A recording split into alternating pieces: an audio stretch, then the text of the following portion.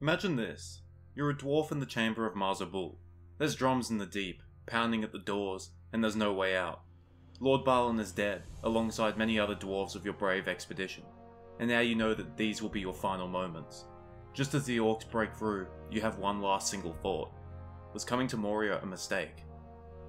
Wisdom is one of the greatest virtues that you can have in Middle-earth and life in general.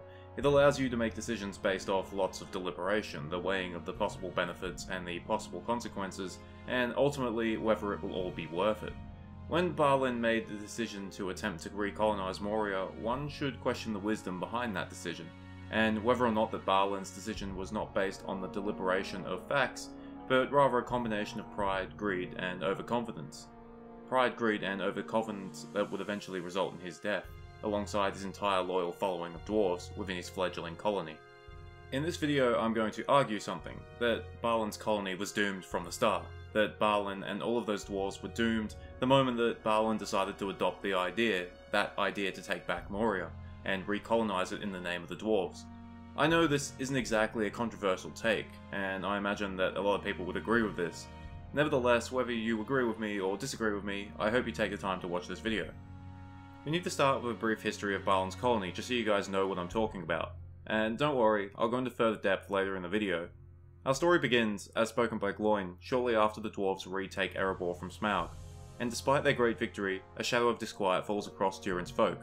There are whispers that the dwarves are too hemmed in, that great wealth and power await in the wider world if they only reach out for it.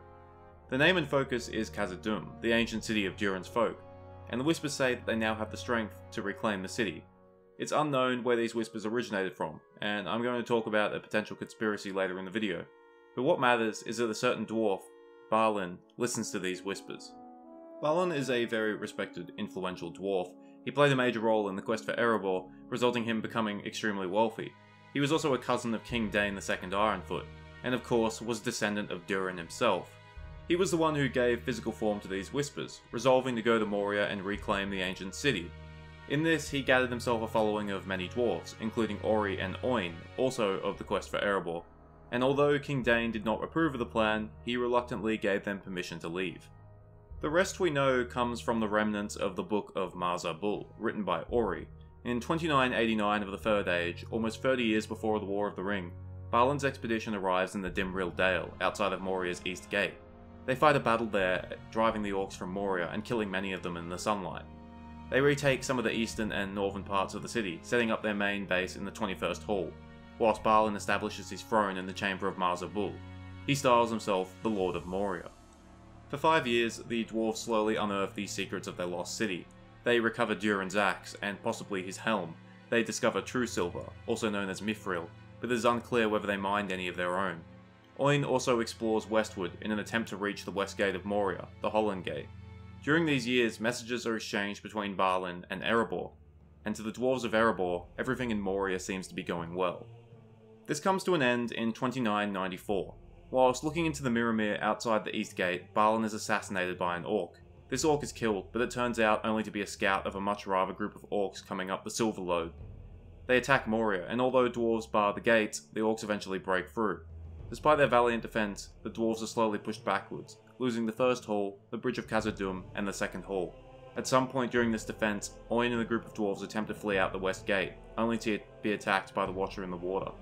Oin is killed, and only 4 of his group return. The remaining dwarves eventually lose the 21st hall, and make their final stand in the chamber of Khazad-dum, where Balin has been buried. As Ori scribbles down his final notes, the orcs break through, and Balin's colony is wiped out to the last man. When the messages from Balin's colony cease, the dwarves of Erebor grow concerned, and end up fearing the worst. Despite their suspicions, the demise of Balin's colony is only confirmed when the Fellowship pass through Moria after their attempt to cross the Red Horn Gate is foiled by Caradhras. That's almost 30 years later. So there we have it, summarised. The dwarves take Moria, hold it for 5 years, but are eventually slain to the last man when the orcs counterattack.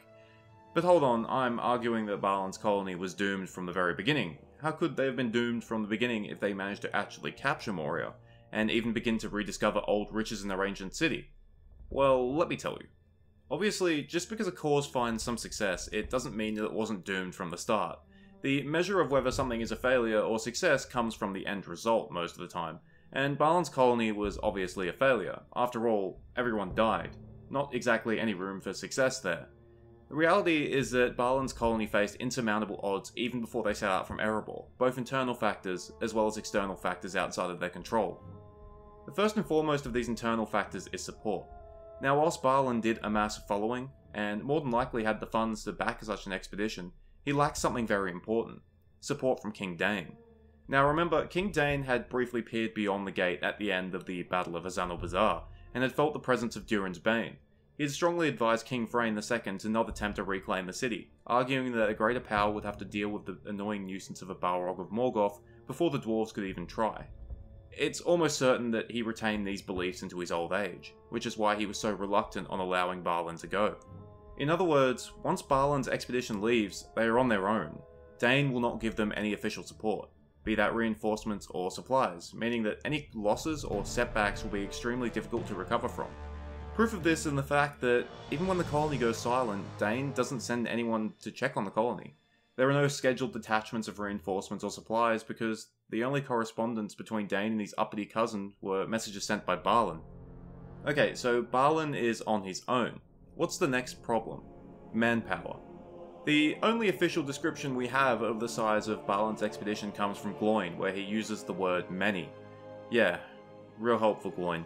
Many was one of Tolkien's favourite words, but alas, it's a rather useless description without any context. Tolkien mentions that Boromir and Aragorn slew many orcs in the Battle of the Chamber of Maz-Bul, but the total death count of the orcs only reaches 14. So, how much is many? So we have to look at the situation logically, using any hints the text gives us. We can probably assume the expedition was at least in the low hundreds. Any less than that, and I doubt they could have taken Moria or begun any great works there. And to call yourself the Lord of Moria, well, you'd hope you have more than several dozen subjects, or the title comes across as a little pompous. But what's the upper limit? This is a little trickier. The dwarves didn't have a massive population at this point in time, having only reclaimed their homeland a little less than 50 years earlier. There's also the fact that Balin's colony only really established themselves in the eastern and northern parts of the city. Their main base was in the 21st Hall, a mere several hours from the eastern gate. So their expedition was only large enough to take and hold a limited amount of the city. In the Book of Maz-Bul, Ori writes the names of individual dwarves that are killed during the colony's retreat. This could mean that the colony was small enough that these individual deaths really stood out. However, it could also mean that these dwarves were high-ranking, or perhaps they were Ori's friends, which is why they were mentioned. The biggest bit of evidence we have to suggest the colony size is the number of orcs that occupied Moria after the colony's destruction. Considering the Fellowship passed through Moria for the better part of 2 days before being discovered, that they drove off the orcs at Maz-Bul after slaying 14 of them, and that the orcs that pursued them into Lothlorien and Rohan numbered only in the low hundreds, suggests that the Moria orcs were not particularly numerous. This is also during the time when the mountain orcs have been severely depleted from the War of the Dwarves and Orcs, and the Battle of the Five Armies. Thus, it seems unlikely that the mountain orcs assembled a large army to deal with Balin's dwarves, but that their force was at least large enough to destroy them, probably taking heavy casualties in the process. Considering the fighting capabilities of dwarves, the orcish forces must have been at least several times the size of the dwarvish colony. If we're putting the orcish force in the low thousands, maybe 5,000 as a maximum, then Balin's colony probably only numbered somewhere between 300 to 700 dwarves. Enough to put up a fight, but ultimately not enough to win. This is of course all guesswork, however it does seem likely to me that Balin's colony probably numbered less than 1,000. But let's talk the important part of the manpower discussion. Any loss that Balin's colony takes is irreplaceable. Whether that is during the initial taking of Moria, losses during the exploration of Moria, or losses as a result of accidents, every loss hurts. There's no reinforcements coming, and the colony isn't around long enough for birth rates to be even remotely relevant to the discussion. So realistically, the loss of even a single dwarf hurts Balin's colony. And even though the hostile mountain orcs aren't large in numbers themselves, they can replace the losses far easier than Balin's dwarves. In other words, Balin's colony starts off small, and it was only going to get smaller as time went on. So low, irreplaceable manpower, no official support, what else stacks the odds against Balin? A little problem called isolation. Yes, if Balin got into trouble, he would have no friends nearby to help him. The enmity between the dwarves and the Galadrim means that no help would come from Lothlorien. Further north, we have the Beornings and the Men of the Vales of Anduin. The Beornings don't particularly like the dwarves, and the Men of the Vales of Anduin aren't really an organised force. On the western side of Moria lives, well, nobody. and everyone else is too far away to help should things turn sour. What this means is that Balin's colony was entirely relying on themselves, as well as good fortune. They had no allies, no exit strategy, no plan B. It was a ride or die scenario. If Balin's colony had been in the Grey Mountains, they would be in range for the Dwarves of Erebor to help.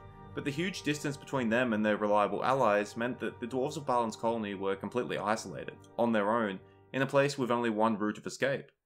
And guess what? Balin's colony is attacked, their one escape route is cut off, and no one is nearby to help them. And everyone ends up wondering for 30 years about what actually happened to them. Alright, so how's the prospects of the expedition looking at this point? Low, irreplaceable numbers, no official support, and an isolated, hard-to-reach location. These are very bad prospects, but if there's no enemies around, what do you have to worry about? Oh wait, there are enemies. Orcs. Lots of them. So I've already mentioned that the orcs of the Misty Mountains were severely depleted at this point in time, but they are still a threat, at least if you live nearby or are travelling through the mountains. Fortunately, orcs often squabble with each other, and they only unite if there is someone or something that unites them. Like an expedition of dwarves taking one of their mountain strongholds. Yep, that might do it. Because orcs hate dwarves, and they hate dwarves in their mountains especially more. So what does this mean for Balin's colony? You've managed to capture Moria, but you've got enemies to the north and south, above you and below you.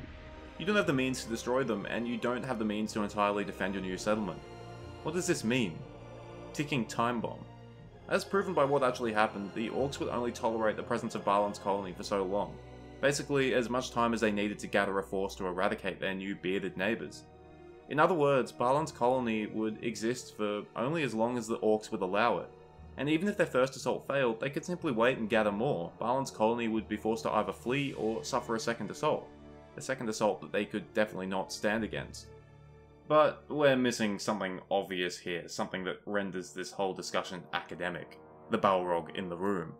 Yes, the Balrog is around at this point, and is the chief reason why Dane Ironfoot does not want to go to Moria. What's interesting about this is that we don't have any record of Balin's colony interacting with the Balrog for 5 whole years. That's a lot of time for a large flaming demon to not notice that the residents of his city suddenly look a lot different.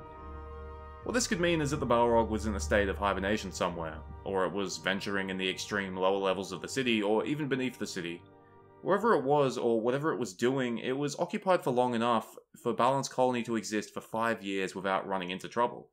At least from what we know, there's a lot of pages missing from the Book of Khazad-dum where they could have run into the Balrog. How they survived, well, that's another matter. But that's just another time bomb. There is some powerful primeval being in your city, and the moment he notices you, it's game over, no matter what you do. So whether it's the relatively mundane threat of orcs, or the catastrophic threat of the Balrog, it still points to one conclusion. The 5 years of peace in Balin's colony was essentially an illusion. The dwarves were at both the mercy of the orcs and the Balrog, and it was just a matter of who struck first. In the case of reality, it was the lesser threat of the orcs, but even they were enough to completely destroy the colony. So let's summarize this. You're Balin looking over your chances of success. You're travelling to Moria to retake the ancient dwarven city, far away from Erebor and any help. Dane is allowing you to go, but is refusing to give you support, and you probably only have 1,000 dwarves at most, and you will receive no more. The Misty Mountains are filled with orcs, and of course, there is the legend of Durin's Bane, which Dane claims still walks in the city. To us, not looking good. But to Balin, for some reason, it was worth the risk. The reality is that Balin could have never held Moria. In fact, he did well enough just to take it. With so many moving pieces on the board, with so many factors outside of their control, the dwarves of Balin's expedition were totally at the mercy of other forces, and their limited success had very little to do with their own efforts. It's just another example of how pride and arrogance can lead to the downfall of a person. But hold up, I have something else to say. What if Balin was tricked into going to Moria? What if someone wanted the dwarves to attempt to retake Moria in an attempt to weaken them? Let's go back to the start for a moment. Floyne mentions that Balin fell victim to whispers. Keep in mind that this was not Balin's idea. Whispers that said this. It is now many years ago that a shadow of disquiet fell upon our people. Whence it came, we did not at first perceive. Words began to be whispered in secret. It was said that we were hemmed in a narrow place, and that greater wealth and splendour would be found in a wider world. Some spoke of Moria, the mighty works of our fathers that are in our own tongue called Khazad-dum, and they declared that we at last had the power and numbers to return. Words began to be whispered in secret, an ominous start, and these whispers are playing on two things. The first is fear. the dwarven fear of being trapped in one place, having all of their eggs in the one Erebor basket where if anything goes wrong, they're back to being homeless beggars. And the second is greed, taking advantage of the famous dwarven greed by mentioning that Moria is still there to be reclaimed, along with the great riches and wonders it beheld. Did these whispers simply come from discontent dwarves? Or did they come from someone with malevolent motives? Someone like Sauron, perhaps? Okay, you might now wonder, why would Sauron want the dwarves to try and reclaim Moria? The answer is because he knows they will fail. Sauron and Gandalf both had a great interest in Erebor. Its strategic position leaves it as a gateway to the Northern lands.